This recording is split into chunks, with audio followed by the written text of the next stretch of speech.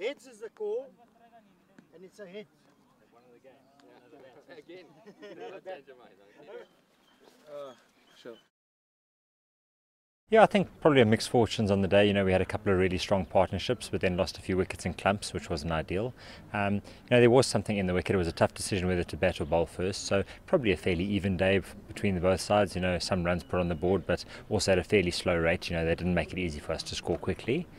So yeah, probably honours shared, and I mean, we would have liked Dominic Hendricks, obviously, or myself to have gone on and someone get a big score, but under the circumstances, probably a par day. I'm happy with the way it went today. I was a bit disappointed last week about the way I got out, but yeah, definitely heading in the right direction. Yeah, it was a good day for me at the office, and well, I'd say we're very lucky to have Alan as a coach, because he brings so much to our bowling unit. So yeah, things worked out pretty well today, and I'm pretty happy. Yeah, happy with how I went today.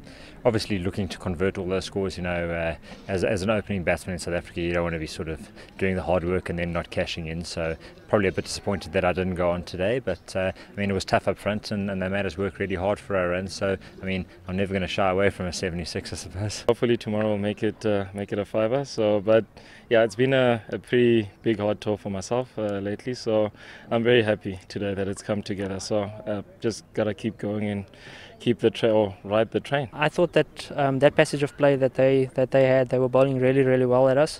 Myself and Nicky also, like we both said, now they're bowling quite well right now.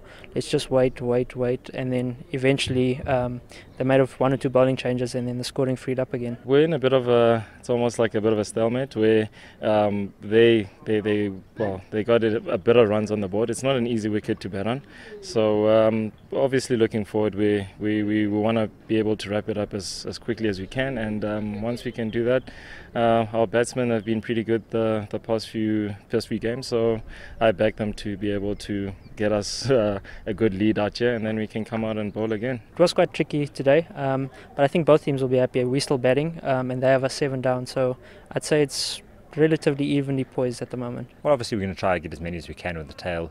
Hopefully Pangy and Sean Jameson can put on a few tomorrow, and I think it'll be vital how we bowl with the new ball. If we can make some early inroads, you know, they've got a couple of really good batters, Reza Hendricks, Riley Rousseau at the top of their order, so you know, if we can make that new ball count, we can maybe make the score look bigger than it maybe is.